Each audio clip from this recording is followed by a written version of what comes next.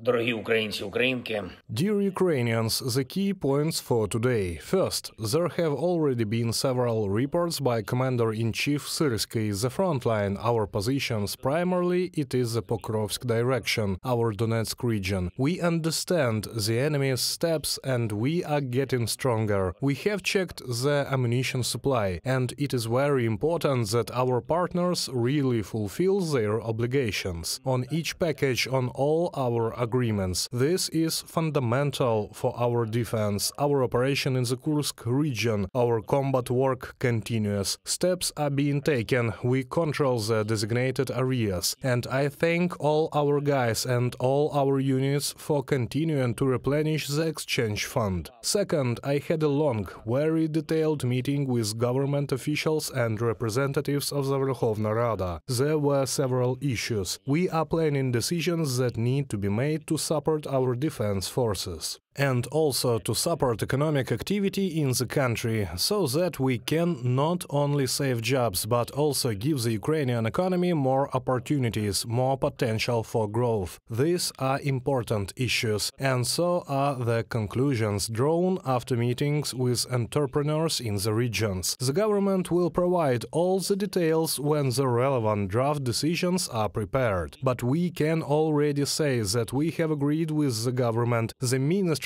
will look for alternative solutions without putting pressure on legitimate business. And we have also agreed on additional national steps for de-shadowing. In addition, today we discussed our work with partners on advancing real decisions on the promised $50 billion from the frozen Russian assets. There have already been many political statements from our partners. There is still a lot being said about this, but we need a real mechanism.